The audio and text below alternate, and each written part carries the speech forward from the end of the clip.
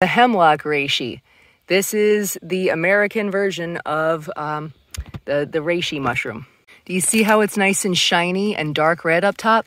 That is a sign that it's ready for medicine making. This is when you harvest it for medicine. You can see underneath that it's a polypore, and they're still in pretty good shape. There's no like big brown spots, there's no mold or anything.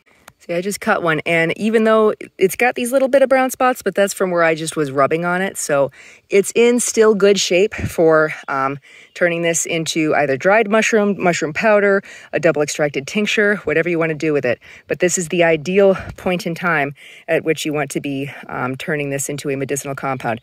And the cool thing is, you can actually put these mushrooms out in the sun, like set them out in the sunshine for about an hour, and they'll absorb more vitamin D and create their own vitamin D the same way a human being does when a human is out in the sun. So you'll have vitamin D rich, super medicinal mushrooms, and I can't wait to see what I can do with these. I'm deciding what recipes I want to make.